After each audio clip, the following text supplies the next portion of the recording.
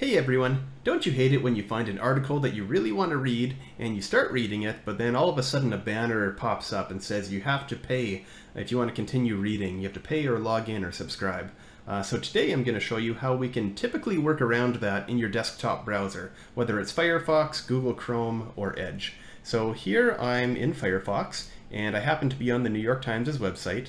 And I'm going to go ahead and refresh the page. Here's the article. You can see I can start scrolling it, but then right away this banner pops up saying, hey, if you want to read the rest of the article, you have to pay and subscribe. And so an easy way to work around this is typically just hit the F12 key on your keyboard, and that's going to open up the developer tools. So again, in this case, I'm in Firefox. So here I want to go over to the right and find the ... and you want to go into the settings. You could also just hit the F1 key. But once I'm in the developer tool settings, you want to scroll down a little bit and find the disable JavaScript option. I'm going to go ahead and check that off, and it automatically refreshes the page. And now I can go ahead and read the entire article without having to log in or pay or subscribe. So that's really awesome. You can do the same sort of thing in Google Chrome. So here now I'm in Chrome. Again, just hit the F12 key to open up the developer tools. Again, you can either then just hit F1 or you can go look for the little gear. And let's open it. And in Google Chrome, you need to scroll way down to the bottom to find the disable JavaScript option. Let's check that off.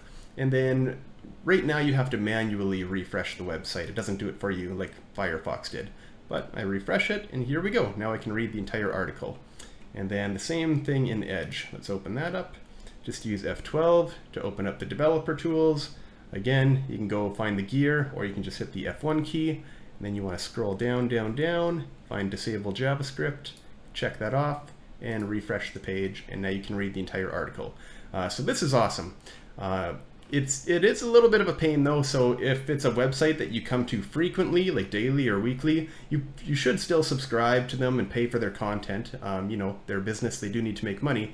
But if it's just a website that, you know, you're never going to visit again, it's just sort of a one-off thing, this is a great trick to be able to read the article.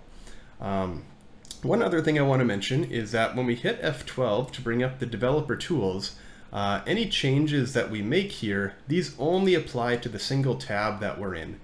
So I'm going to go ahead and copy this URL. We'll open up a new tab, navigate to the page again, and you'll see I'm going to get the paywall banner because this is a brand new tab. So any changes that I make in the developer tools only apply to this one tab. And as soon as I close the tab, all of those changes are gone, so they don't stick around.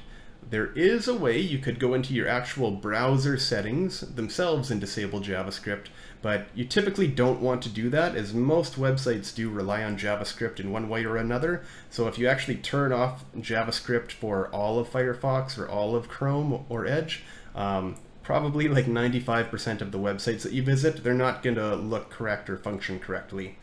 So typically you don't want to do that. So I hope you found this useful. If you have, give this video a thumbs up and subscribe for more. Thanks.